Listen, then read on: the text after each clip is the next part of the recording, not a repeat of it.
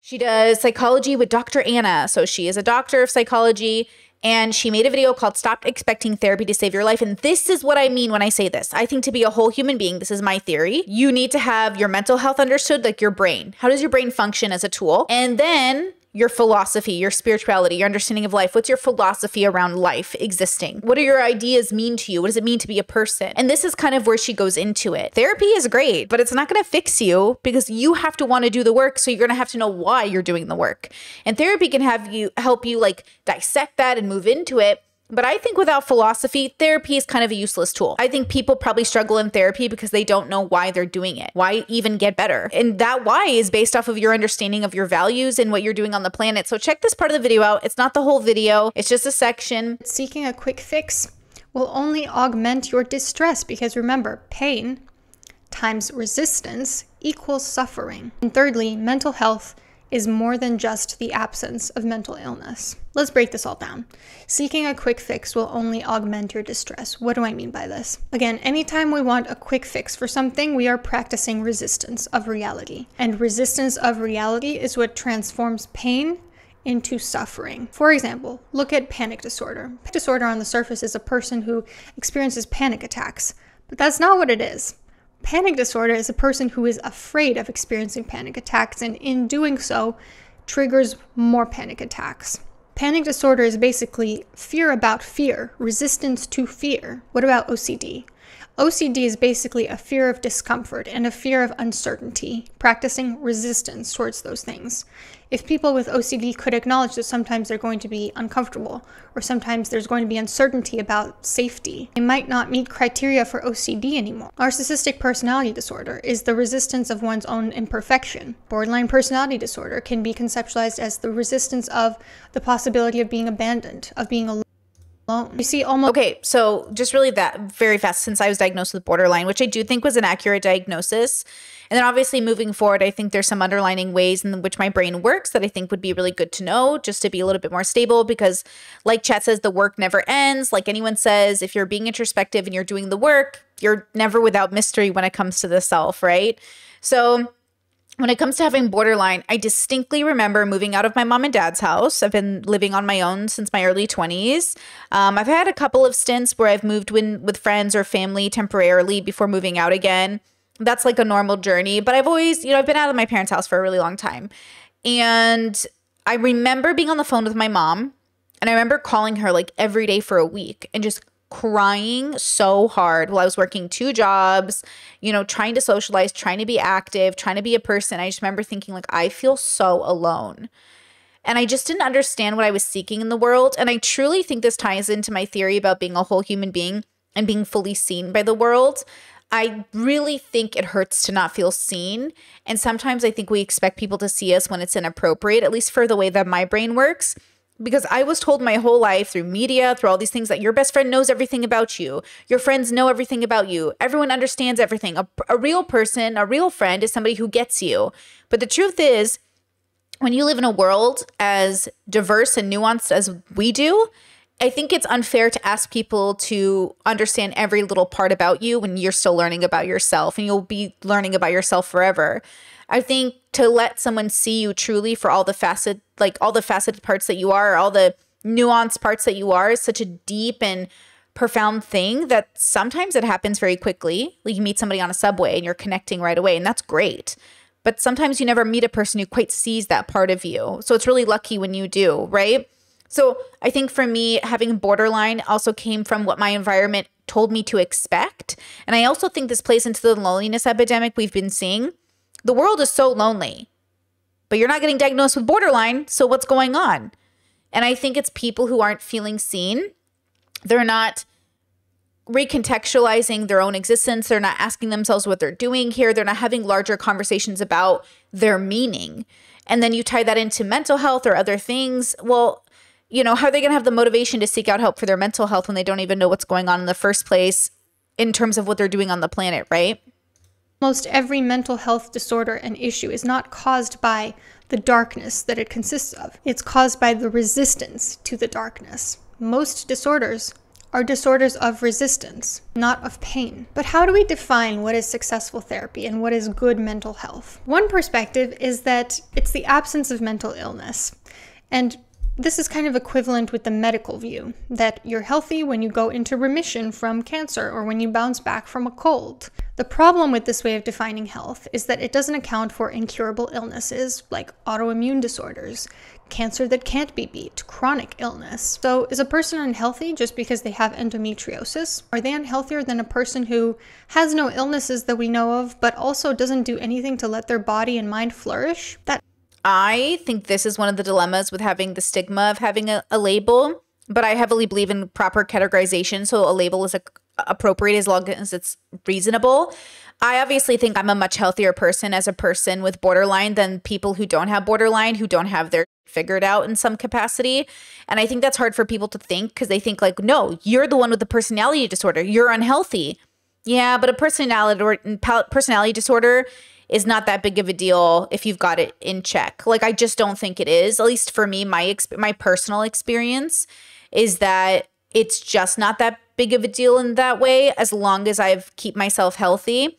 Obviously, it's not without its challenges. And this is where it's still, the dilemma is, do you play up your symptoms in order to get help? But also, do you make sure that people know you're better off than you are? Obviously, I see myself being more healthy than some people, not every person, just some people that I meet. And I'm like, oh, and that's kind of nice. But also, it's an indication that you don't need a personality disorder to be unhealthy. And I think people think you do. I think a lot of people think, well, there's nothing wrong with me. Doesn't mean you're healthy. Just because there's not a label to give you, like in a way that you'll accept, doesn't mean you're not unhealthy. And so there's something about that can be very hard for people to face. And then, of course, again, the stigma is once you have the title, then you're never healthy. You're never allowed to own healthiness, which is just a really silly narrative, right? That doesn't quite make sense to me. What do you think? Alternative perspective is that mental health is not just the absence of illness, but rather a life filled with meaning, with joy, gratitude, flow, beauty. That's why all of the prompts in A Season of Life are meant to evoke more of these things, because it's not just about surviving, it's about flourishing. Mental health is also about having quality relationships, healthy interpersonal patterns, a life filled with connection. Also, like one of the things that was so interesting about me as a patient and having borderline is I did have a lot of good relationships. I did have job security. I did have a lot of pretty good habits, even though I had a lot of bad habits. And it was confusing to my therapist. And to be honest with you, if you really want to check the medical community, you also have to ask yourself, like, I got diagnosed very quickly with borderline and PTSD. Like, I didn't do any special testing for it. I went in, they gave me like a little questionnaire and I did it. And they're like, cool, borderline. And I was like, okay. And it was very empathetic and a very beautiful process, but it doesn't really matter the label they gave me. What matters is the therapy worked. That's kind of my belief. And plus, personality disorders aren't like, they're constructs. So it's not like I have to think about it as something a little bit more concrete. I think it's just something that I think explains where I was in my life, right? So for me, when I'm having this conversation with myself or around my own illnesses, I have to remember that I saw one person who gave me a diagnosis, or I saw one therapist said I didn't have borderline and one therapist said I did. So who was right? Obviously, the woman who said I did have borderline, her therapy didn't work for me and it made it worse. The woman who said I did have borderline gave me DBT and it saved my life. But it saved my life because I was also reading heavily. I had a job. I had a relationship. I had friends. I had community members that relied on me. I had a whole system of people. So, I'm not there's a spectrum of how people experience even fibromyalgia or borderline. Like, I see fibromyalgia people talk about not being able to work and not being able to do X, Y, and Z things. And that's a valid experience that they're having that I obviously don't have in that way. Right? I meet tons of people all the time with labels, same as mine, and we are not living the same life. And that's because we are not a monolith. We are having different experiences, right? We have different experiences. And so the question is, which experience are you having? I never thought much about the borderline label because I just didn't understand the stigma around it. And I still don't think it matters because people who are going to stigmatize you for it, I think are just projecting their own trauma. But what matters is like, I got better. My whole life has shifted. And same with fibromyalgia. If that's the wrong diagnosis, who cares? The stuff that I'm doing is helping mitigate my pain. Today is a big pain day, but you know what? Pop an ibuprofen and move on. And the good news is I only pop an ibuprofen maybe once every 10 days, maybe less, once every 15. I don't pop an ibuprofen very often because usually when I'm working out, it helps. So my workout didn't work this week. For whatever reason, my fibro is more intense. No problem. I'll just cope. I'll just do what I have to do. But that's the thing is like when you're exploring yourself and your journey, you got to see who you are in the story, right? Because it's really going to change the outcome, in my opinion. About having self-compassion, having compassion for other people, having a sense of self-efficacy, like you can accomplish the things you set out to do, having the ability to get back up after a period of hardship, resilience, having authenticity, feeling aligned with your values, having self-awareness, treating yourself and others kindly. In this way of defining mental health, a person could still meet criteria for a mental health diagnosis or have symptoms of something, and they would still be healthy. Just because they struggle with a mental illness doesn't mean they're unhealthy. Viewing things in this way can be inclusive of the person living with bipolar disorder who may always need to keep an eye out for periods of depression. Did you hear what she just said? I just want to say it out loud in case people didn't hear it. Living with a mental health problem does not mean you're unhealthy. Living with a mental illness does not mean you're unhealthy. I really want you to sink that into your just embody that whole sentence. Because again, the way we punish people for having an experience is why people are having such a huge struggle maintaining healthiness.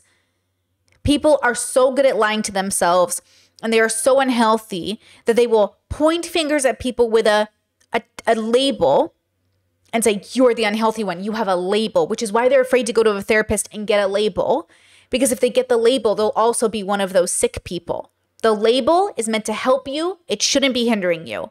If somebody gives you a diagnosis, it should be to help you, not to stigmatize. And if we're only giving labels out to punish people, then of course labels would not be helpful. The label should be there to help you, period. So for me, my labels help me. I like to be categorized. I like to say, oh, this is the experience I'm having. For Brittany's brain, it's very helpful to know what to tackle.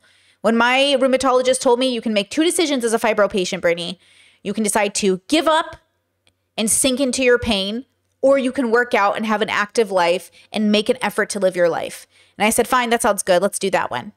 And it's true. It's changed my life. And when I talk to other people who struggle, it's clear that there is a life you can have. There's like new fibro documentaries coming out. And always people are talking about fibromyalgia. And regardless if fibro is going to be diagnosed in the future as something else, there's a real phenomenon happening in my body.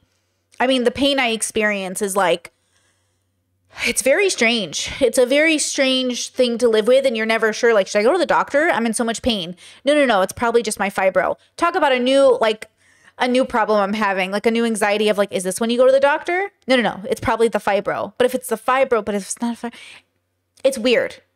But at least we're working on it. But if you talk to the wrong people about fibro, they'll tell you it's fake. They'll say it's all in your head as if we don't already know. It's a neurological issue. They'll literally make fun of you and they'll try to invalidate you because they think you just want to be sick. Don't let other people stop you from being healed. And don't let other people be the reason you stay unhealthy just because they're unhealthy. Unhealthy people tear you down and convince you that you don't need the help you need. If you're asking for help, you obviously need it. Because if you're making up symptoms to get attention, you definitely need help. And if you're not making up the symptoms and you're really feeling it, you definitely need help. Either way, girl, you obviously need help. Or mania their whole life. Or the person who experienced trauma and still manages to have a fulfilling life. Or people with a diagnosis that can't be cured, like something neurodevelopmental, something neurodegenerative. After all, which of these two people are healthier? A person with ADHD who's trying to live a full life, or someone who doesn't meet criteria for any disorder, but has none of the characteristics I just mentioned of somebody who flourishes. This is why most therapists don't aim to cure clients anymore. Because curing symptoms, no longer meeting criteria for a diagnosis, is not the whole point. It's not what health is. And here's another way that physical health is different from mental health and why we can't really take a purely quantitative medical approach with it. A physician can to some degree manipulate the elements of the body, the muscles, the bones, the skin, the blood vessels, the organs, including the brain. But a therapist cannot directly manipulate the elements of the psyche. The thoughts, the feelings, the behaviors, the motivations, attention, perception, defense mechanisms. A neurologist works on the tangible aspects of the brain, but a therapist works on the abstract aspects of the mind. Oof, fire, girl. This is so important. Also, to the people having the conversation that BPD has a huge remission rate, yes, it does. And I've made countless videos on this. Dr. K has talked about this. Dr. Kirk Honda has talked about this. Marsha Linehan has talked about this. Borderline has such an amazing recovery rate that the stigma against it is the problem. That's why people don't believe I've been in remission for so long or that I've been chilling, because they only know the stereotypes. And that's like the irony. Is I don't deal with my borderline. She's like a she's like Sleeping Beauty in the back of my head. You know what I mean? It's not that I don't have moments of feeling like, oh, rejected, but hey, you can feel rejected and not have borderline. And those moments last 2.5 seconds compared to where they were active in the borderline brain. Any slight rejection, instead of lasting 2 seconds, can last a week because you internalize, dissect it, and like drown in the what if of the thought, right? So I am here to be living proof that like remission is not only possible, but it's incredibly likely. It's incredibly likely. And I really think it's about finding the right therapist, but I think it's about finding the right relationship with philosophy, your understanding of your life. I meet so many people with borderline who are like, hey, I've been in therapy for 10 years and I'm still not better. And I'm like, do you do any philosophy work? Do you read? Do you ask yourself what you're doing on the planet? And they're like, no. And I'm like, okay, start there. What, like...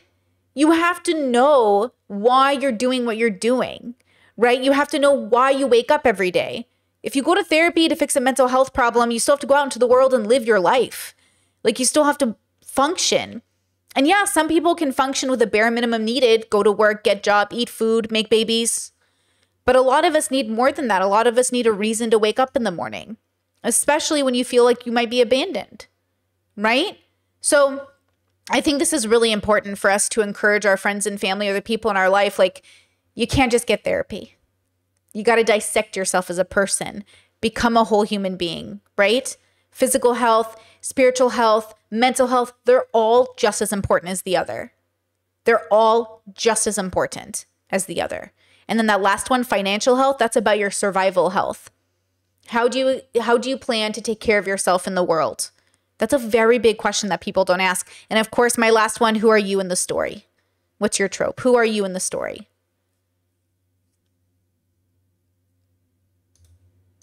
The brain and the mind are two different things. The only person who can directly control and manipulate their mind is the person to who the mind belongs. A therapist can only use certain interventions that maybe indirectly help a person to do that. But at the end of the day, it's up to the sufferer, the patient themselves, to take actions that will change the way their mental health works, that will change the way their mind works. Call it willpower, call it personal responsibility, call it consciousness, the spirit, the soul, whatever you want to call it. Only that person can really heal their mind. Mm-hmm. Let me give you an example. See what she said? She said, no matter what you call it, the soul, the consciousness, that person is the only person who can heal their mind. The power is in you. You have the strength. You can do it. You can do it. Right? Because you're the only one who can. People like this therapist, people like me who do philosophy, we're just tools. We give you a tool, we see if it works. If there's not us, it's somebody else. But you cannot have therapy without philosophy in my mind. You have to have both, because one has the meaning of the self. That's the you. You're learning about the you that is you. And the you that is you is going to help you make the therapy work for you. It's going to help you decide, okay, how do I have a relationship with that mental health issue, whatever it is, right? I think that's the key here. That's the key, okay? Chat says, it wasn't until I met somebody with schizophrenia until I realized that the average person knows pretty much nothing about it. People get so much wrong about it. People get so much wrong about everything. That's why your internal lived experience is so important. It's why, you have to have a pathway to understanding yourself that maybe isn't understood by people, but the people who care about it, they understand. And that's the irony of these bubbles coming together and arguing your lived experience. As long as you're being honest with yourself about your lived experience, as long as you're being really interested in dissecting it and being honest, then I think you're the most equipped to really understand yourself. I think sometimes even when you're at your worst, you have an insight that just people don't understand. That's why therapy is so ironically funny to me, because you have to tell the therapist what's going on. The therapist tells you what's going on, but only because you've told them what's going on. You work in symbiosis. You work in symbiosis. You work together. And that's like the thing that I think is so ironic is they think, oh, I walked into a therapist's office and it didn't save my life or it didn't change me or why is this so hard? If only it was that easy. Or you can't do it on your own. When I say go to therapy, I mean just do one of the 5 things that I think you should do to be a whole human being. Going to therapy is one of the 5 things I think you should do to be a whole human being. One part. One. I don't think people understand. Going to therapy is not the end all be all, right? Chat says, I'm a therapist and I've started to distance my self-esteem from my client outcomes. I can do everything perfectly and the person can still choose not to do anything with it. Exactly. Yeah, that's what's so hard, even as a family member, a friend. So many people in my life they're on their own journey. And that's why I say, whether you're with me or not, I'm hopping on the ship and I'm taking off. I'm hopping on the ship and I'm taking off, right? Like with peace and love, I can give you as many tools as you want. But if you refuse to get on the boat, like I'm not waiting around. I'm not abandoning you. You can always make up your own boat and catch up or see me along your journeys.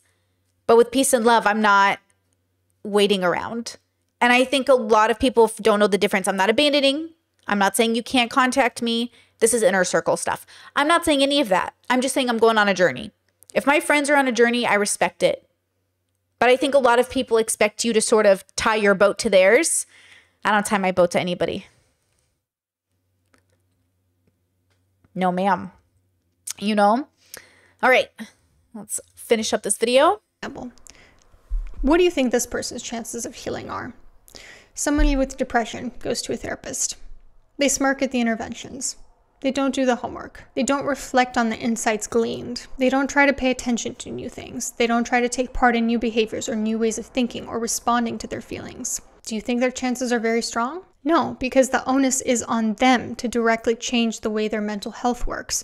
And in refusing to do so and saying, well, my therapist is going to fix me, it's not going to fix anything. You have to fix you. Mm-hmm. Does this mean that therapy is pointless? Absolutely not. Studies show that all of the main accepted therapies, all of the types of therapy I described, are better than placebo and have similar effectiveness overall, though some are effective for different things. The common feature of what works in therapy is the relationship between the patient and the therapist. Somebody who walks with you in your underworld, cares about what happens to you, who makes you feel like you matter, who teaches you better relational patterns, who you can trust even with the darkest parts of you. This is different from any other relationship because it's a one-sided focus on you, accompanied by evidence-based interventions and psychoeducation and skills that can help you and emotional processing by somebody who's trained to be sensitive, who has very specific boundaries that they're willing to uphold, who's somewhat objective because they don't know anybody else in your life. Mm-hmm. It doesn't feel like you're being burdensome because it's literally their job. They get fair compensation for the work that they do. So this is a very special relationship.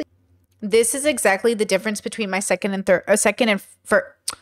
and second therapist. My first therapist didn't feel like she was invested in me. It felt like I was just like another paycheck to her, and it didn't feel safe to confide in her. It didn't feel safe to tell her my fears. So that relationship didn't work out. I fired her. Then I chose a second therapist and I felt really, really safe with her. Like day one, I was ready. Like day one, I was not only ready to tell her what was up, but she was so sympathetic and empathetic. She was just so lovely. And she was, you know, a little older woman. Like she was very sweet, but very stern. She had good energy. She had very stable energy. And she was a really good person to, you know, bounce ideas off of. And I was really lucky that I got to see her when I did. It was just perfect timing, right? So that, I think, for me changed my life, where I would tell her and she would process it and then boom. And it did. It really changed. My whole life changed. I got the year of therapy, and it's not like, oh, I did a year of therapy and then that was it. It was like, no, I did a year of therapy and then I went on my travels. I read more books. I talked to more people. I went and it took me, let's say I went to therapy in 2017, 2018. And by 2019, by the end of it, so almost 2020, I was the most stable I had ever been in my life. So it took a little bit of time. Like it took like some time between going to therapy and stopping therapy and going on my life adventure to kind of stabilize. And then ever since then, it's not about like, oh, I'm stable, nothing goes wrong. It's more like, okay, I'm stable, I'm on the track, and now my roller coaster is going tick, tick, tick, tick, tick, tick, tick, tick, tick, tick, tick, tick, and I haven't gone off the track yet. And it's not that I'll never go off the track or things won't go right. It's more like, okay, even if a wheel goes off the track, I know how to get it back on. Versus my whole like roller coaster would fall off the track and I'd be like, well, it's in pieces. I guess I'll put it back together. I haven't had to put together my roller coaster in a very long time. She has just been going up, up, up, up, up. A few dips, as life does, but it's always going up. And that's all I'm looking for, okay? I'm looking for stability that accepts there will be dips, but is always in the long term going up. Like I look at humanity, on the micro, there are definitely lots of dips. Oh God. But on the macro, we're going up, guys. It doesn't seem like it. If you zoom into your life, it might feel like, oh God, it's not getting better. It's getting better. Okay. Overall, it is getting better. And that's what I look for, because that's really it's like the stock market. You want the long-term results, not the short-term. The long-term tells you everything. That you can't just get anywhere else. Therapy can be very valuable. All I'm trying to say here is that you cannot go into therapy expecting a quick fix. You cannot expect to never experience mental anguish in your life. Some types of mental anguish are here to stay, and you can live with them and manage them and even flourish despite them. Everything in life is about polarity and cycles. Everything in life is going to be about cycling between light and darkness, cycling between moments of flourishing and moments of distress, of underworlding, of diving into the unconscious and into the dark parts of you. And that is normal. And the more you will resist those dark parts of you, the stronger they will get, because the more you're turning your pain into suffering. I hope this made sense. Let me know what you thought. Don't forget to check out the mental health. Great video. We love to see it. So important, because you're not just one thing. You are many, many things. Many, many, many things. And I just thought this was so powerful. You know, I was just watching a few of her videos this morning while I was doing my hair, and I wasn't thinking much about it. But then she said this and I was like, yes, ma'am. And I think it's because the Discord shared the video. I didn't just click on Anna. One of you was sharing it in the Discord or something. And I was like, then I watched like 3 or 4 of her videos today, and I was just like, oh yeah, this speaks to my soul. This speaks to my experience. This speaks. The stigma is not helping. It's not helping with narcissists. It's not helping with your mother. It's not helping with anybody. It does not help our communities to build understanding of people through stigma. You must build understanding of people through neutral reality. That's where I tried to come from. That's why people sometimes get upset with me, because I'm trying to observe a person. The reason I can completely disagree with a Myron or a Sneeko and still have compassion for them is because it makes sense how they got to where they are. If you look at parts of their life that's public, but also there's obviously a lot of pain there. People don't just get there because there is a lot of pain there. Does it mean I have to do the emotional labor for them? Absolutely not. Does it mean I have to talk to either of them? Absolutely not. Does it mean I have to vouch for either of them? Hell to the fucking no. Does it mean I have to do it? No. It just means from a human to human perspective, that sucks. That's their story, and they're the ones who have to live with it. And that's how it goes. Everyone's got a story. Make sure you can live with yourself. Because often what I think drives a lot of us into misery is our inability to live with ourselves. Face yourself, face your shadow, have a relationship with yourself. Because it's the best one you'll ever have. If it's healthy.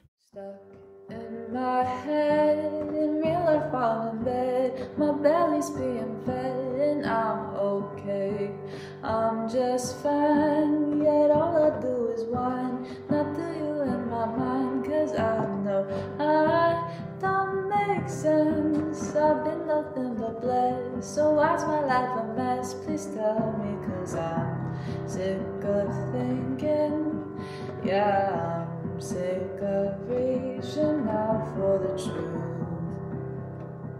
and living life as a fool. Dun, da, da, da.